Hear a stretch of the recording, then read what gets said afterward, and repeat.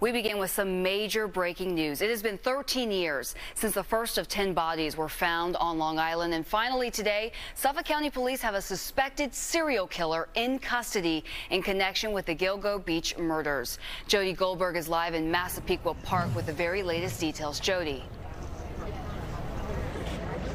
Ashley, if I had to use a word, I'd say it's a surreal scene. It's what so many people have been waiting years for, and it's what some thought may never even happen. Many neighbors coming out to see what exactly is going on.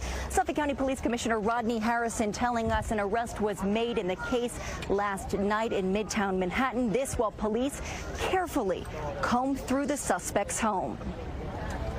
A Massapequa Park neighborhood is flooded with multiple police agencies after officials confirm a man has been arrested in connection with Long Island's Gilgo Beach murders. I walk past here every day, you know.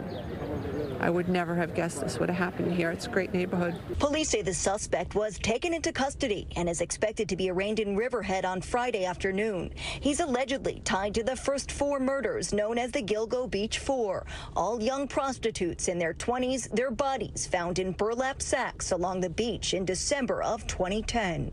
Neighbors we spoke with are shocked the alleged killer lived so close to their home. I'm thinking like my kids probably trick-or-treated at that house and stuff. You know, it's like all these years.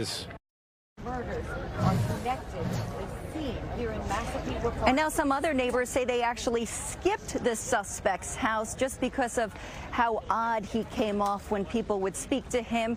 One thing I do want to point out, the man you just heard from said he was out for a bike ride last night. He said there were a few police in the area, but come the morning there was a full-blown investigation and police presence. Neighbors tell us the man who lives in that home grew up in that home. He's married and has 2 kids.